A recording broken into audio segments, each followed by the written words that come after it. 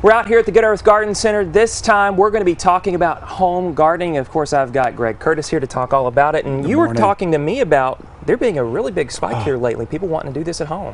It is. They have, over the past couple of weeks, it's been amazing to see the spike in it. We've already sold as many vegetables now as we did all of last year. Wow. And we want to talk about this morning, though, it's not just going to be a fad, I hope we got some new gardeners out there, especially vegetable gardeners. So we're going to talk a little bit more this morning, just a couple ways you can have a good win. Okay. Number one, let's start with tomatoes. Okay. There's a couple things that's known as determinate and indeterminate. And the customers are asking, what does that mean? Determinate means when the fruit ripens, it's all going to ripen within a 2 to 3 week period. Okay. So once you plant it, see if it's determinate.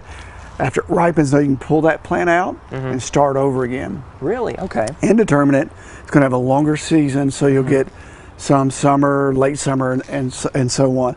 Also, when the nights start to hit the 70s consistently, you want to use this product here for your tomatoes and your peppers. Okay. What it does, you'll spray it on the blooms. It'll help the bloom set. When it's hot like that, for some reason, the plant just won't set as many blooms. Okay. Also, with the rain we'll be getting, it'll be stopping pretty soon. Yeah. If the tomato starts to look a little bit like that on the bottom, this is calcium. You'll just spray it and it helps stop it. So it immediately gets into the plant. Gotcha. Okay. And then for planting, I'm gonna let you show, again, I do this on a lot all the time and people just look at me.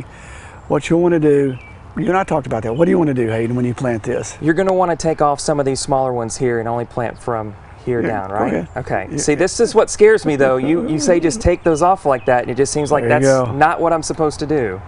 Now, take this one off, too? Yeah, go ahead and take it off. Okay, so just leaving that top part. There you go. All right. It's a lot easier with a pair of scissors, which I didn't have for you this morning. I'm sorry.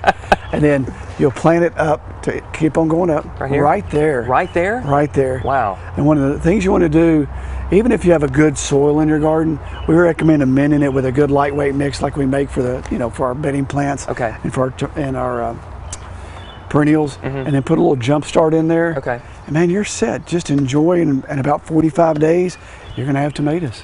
All right. I'm looking forward to this, and I will try this at home, and hopefully you are as well, while all those new home gardeners out there. All right, that's going to do it for us for this segment, but stick around. We got much more.